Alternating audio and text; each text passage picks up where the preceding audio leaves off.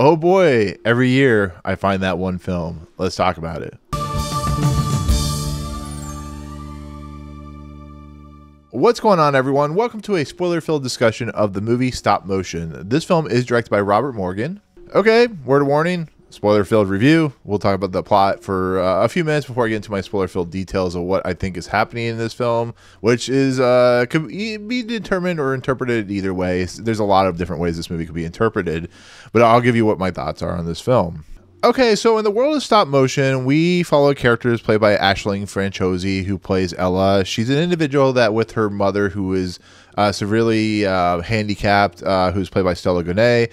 They are developing a Cyclops stop motion film, and if you don't know what stop motion is, think of like Chicken Run, or if you see Mad God, think of stuff like that. And as her mother gets more and more sick to the point where she's in the hospital, this character of Ella decides she's going to do the film on her own. Well, she meets a little girl who kind of instills some interesting ideas into her story, which changes the idea of what's going on. And we are introduced something to that is called the Ashman, which is this like, Babadook style creature. And she starts to kind of unravel as the movie moves along with the help of this little girl and her boyfriend and friend and stuff like that. So basically it's a body horror film in a lot of respects. So with that said, to be fairly honest, I didn't honestly know much about this film. I saw a couple pictures. I haven't seen the trailer. What I have seen picture-wise, it really looked interesting to me. Some people on the Twitter X or whatever you want to call it said it was amazing. They also said it was a body horror film. I'm all about body horror films when it comes to David Lynch and of course David Cronenberg. And I'm all about using interesting creative techniques to make an interesting horror film, because that's what it is. It's a horror film that's being released by IFC Midnight. And so here I am. I was able to see it a couple days early, and my honest non-spoiler review of this film is it's going to take some spoiler talk to honestly give my honest opinion of this film, but I enjoyed it. I liked it. It's that film of the, at least at this point, it's that film of the year, like Possessor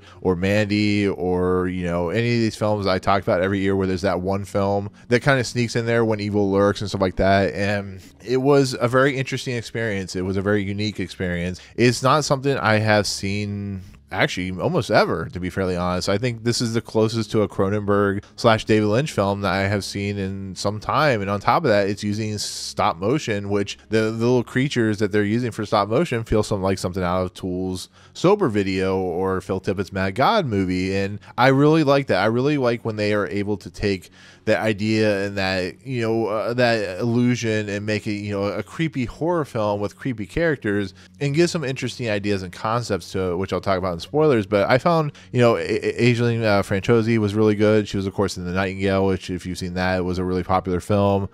Stella Gonet, who is in this at the beginning but not much after that, is pretty good. The little girl who's played by Caoilinn Springall, I'm sorry I mispronounced that. She's fantastic, and it's just you watch this film as it unravels, and you're kind of wondering what is going on, and you're trying to wait for the ending to see if there's like a real message, and you realize the message is being played out throughout the movie. And if you really think about it and really understand and kind of read up on it, you kind of understand why Robert Morgan, who is a stop motion animator, did what he did for this film, and why he created it the way he did.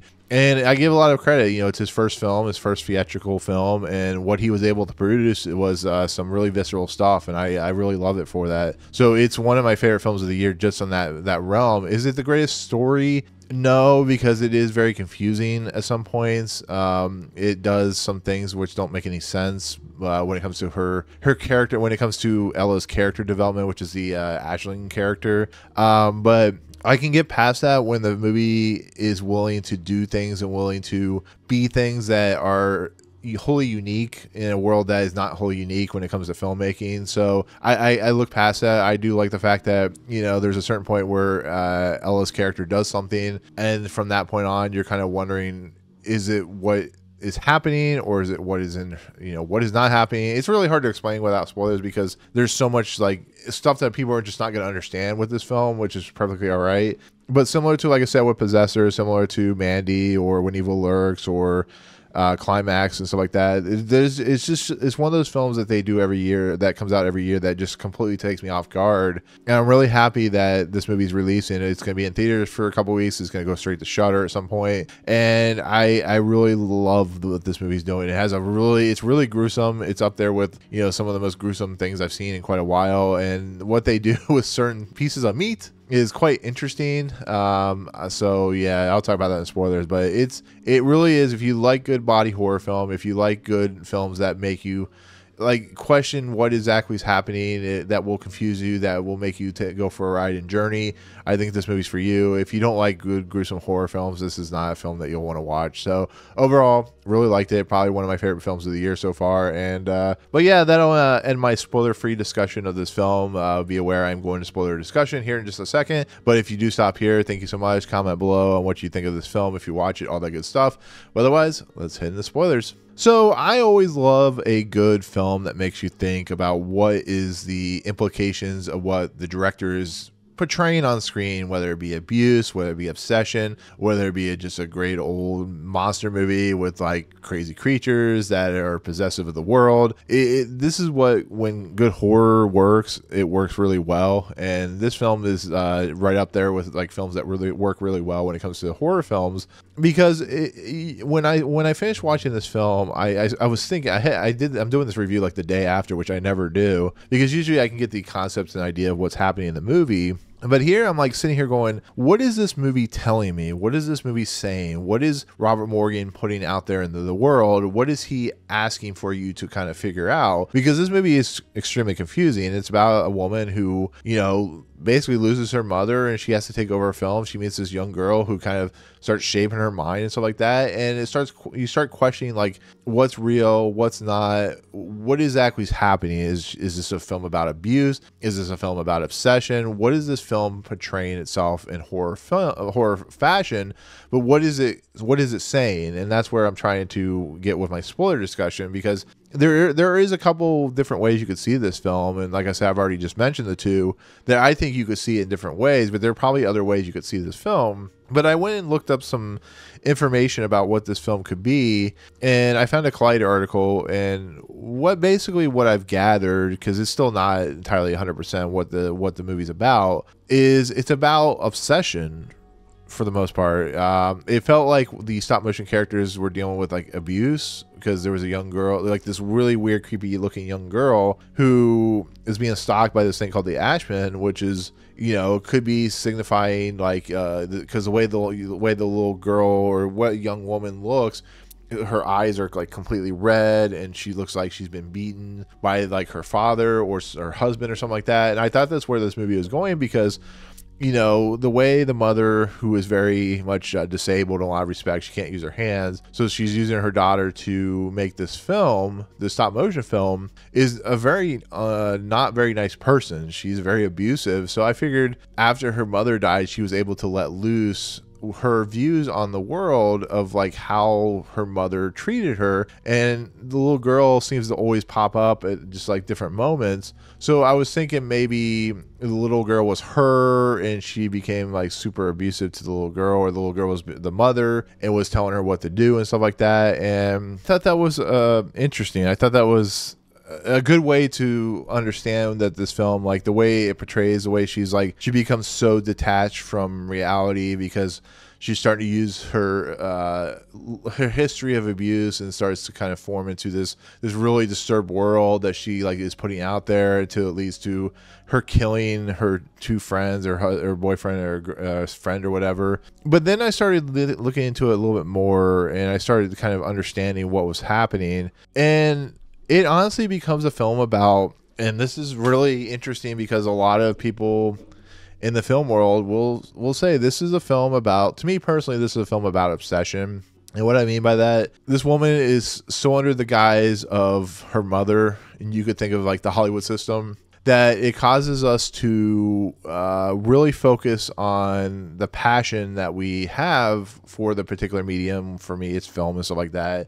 And sometimes we do things that could be considered unruly or unscrupulous when it comes to making films. And the level of depthness and darkness that some people will go when it comes to making stuff and how committed, like you can look at like Star Wars, or you can look at, you know, Lord of the Rings, like think about how far and how deep your psychosis has to go to make these worlds happen, to create these worlds. You look at something like Mad God and how committed and how kind of how much, you know, Phil Tippett put himself into Mad God, and how much George Lucas put himself into Star Wars, and how much Peter Jackson put himself into Lord of the Rings. You start to kind of change on that level. Your mind changes, your ideas change, your psychosis changes when you're either under the guise of the studio system or you're unchained when you have your own money and doing stuff like that. And the obsession that this woman Ella goes through, it becomes very, very apparent, where the little girl basically becomes Tyler Durden, where she is basically controlling this woman into creating this like really deeply disturbing character. And once again, you can add that abusive nature to the creature itself, the Ashman, and how it like wants to control this woman and wants to control who she is. And then you have her obsessive nature of like making this world and how deeply disturbing it becomes with the Ashman and the little girl, and how she uses like the meat and the stuff like that to like form over the character. And it really becomes a movie about like how far are you willing to go to make perfection, and are you willing to sacrifice everything? And I think that's what ultimately what it comes down to in this film is the sacrifice that she is willing to make. And it becomes she becomes so entrenched in this world of stop motion animation and what she's doing is she completely neglects everyone. She goes on what I was talking about earlier on, where she thinks she's going on like an acid trip when she takes that pill, or when you think she takes the pill, but no, she's clearly just becomes so out of tune, out of touch of everything, and so detached from reality that she's starting to think the Ashman is real. And it's just, you watch what she does to her leg, and you watch how she just creates this like really uncomfortable world that feels something straight out of like Tool or Mad God.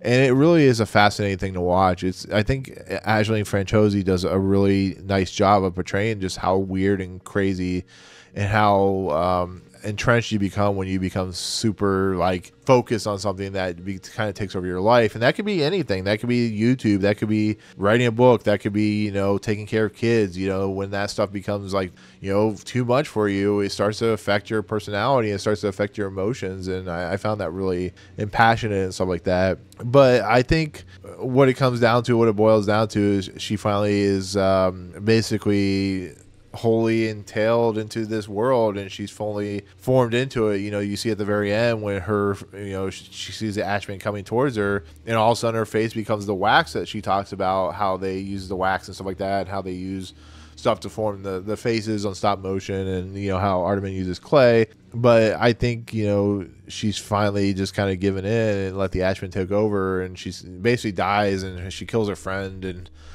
very violent fashions and stuff like that. And it reminds me a little bit of Starry Eyes, where once again, what are you willing to do to make yourself famous? And I don't think this woman, I don't think Ella in this movie makes herself famous, but I think the passion and drive that she has, like in Starry Eyes, it really shows in this film. And it's really kind of a crazy thing to see. But at the very end, when she becomes the wax and the Ashman is like molding her face in the wax, and she starts eating the wax, and it really is a visceral film, to be fairly honest. I gotta give Robert Morgan a lot of credit, because if you kind of look at his filmography, this is the kind of stuff he works with when it comes to like the idea of psychosis and the idea of psychology and stuff like that. The use of like really kind of gothic creatures in a lot of respects, and I found that really fascinating. And like I said, you can see in the early parts of the film where the Cyclops is like, you know, this kind of misunderstood creature and kind of doesn't know what to do, and then it turns into this like horrifying,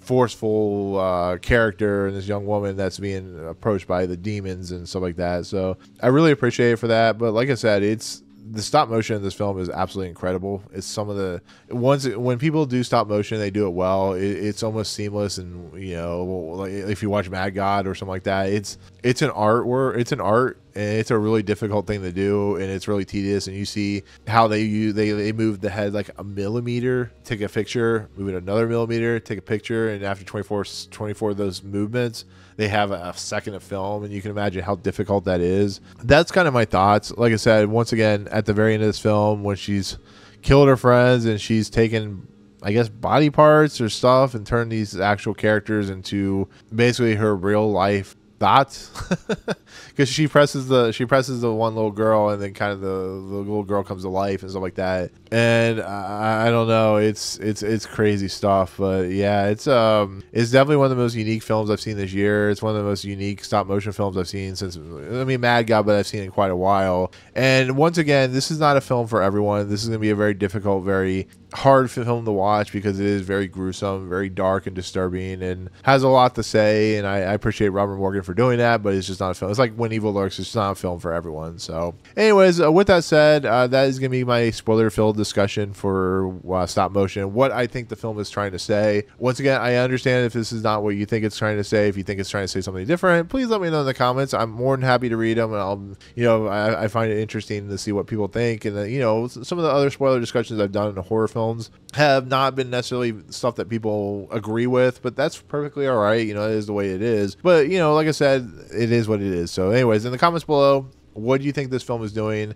Did you like it overall? All that good stuff. But otherwise, thank you so much. That'll do it on my take on stop motion, the spoiler-filled discussion version. With that said, anyways, thank you so much for watching. If you like what you see on this channel, hit the subscribe button to join Movie Emporium. Hit that notification bell top to find what's coming in next. If you like this video, awesome. Hit that like button. And as always, we'll see you guys on the next video. Peace out.